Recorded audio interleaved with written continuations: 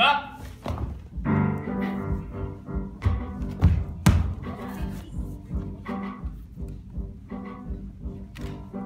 Well, gentlemen, it's been a long, hard march. This is where we are. Here. Tomorrow morning, at sunrise, we go against the Visigoths. Visigoths! Sit down. Now, the main factor in tomorrow's battle is the terrain. So, look at this map. Study it.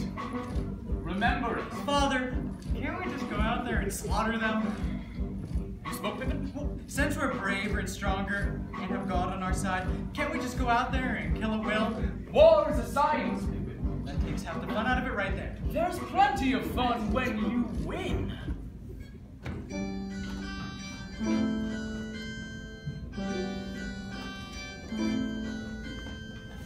War is a science with rules to be applied, which good soldiers appreciate, recall and recapitulate before they go to decimate the other side.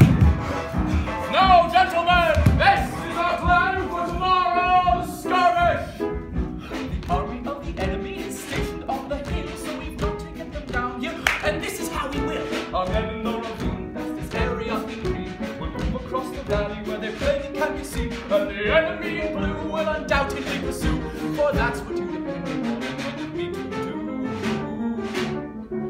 And then, gentlemen,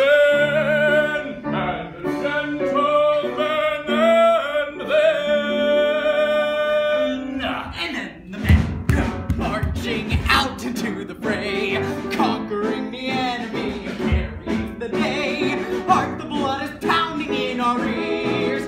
Jubilations we can hear, a grateful nation's cheers.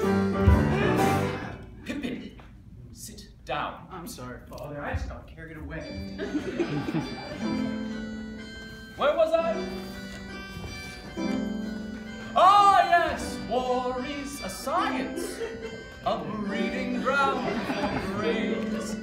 For though I cannot write my name, those men whose pens have brought them fame write endless paragraphs explaining my campaign.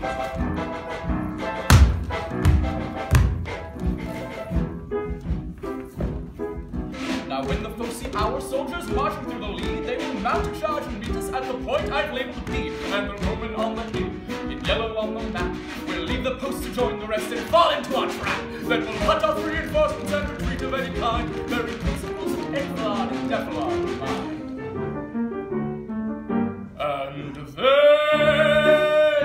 And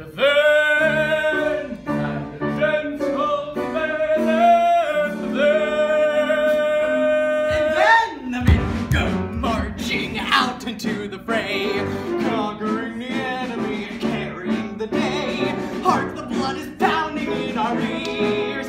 Jubilations we can hear, a grateful nation. Goodbye! I am so sorry, Father. What happened?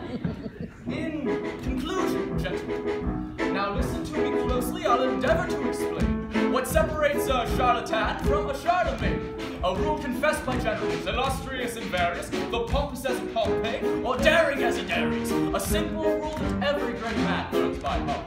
It's smarter to be lucky than it's lucky to be smart. And if the fates feel frivolous, and all our plans they smother, well, suppose this war does shrivel us, there'll always be a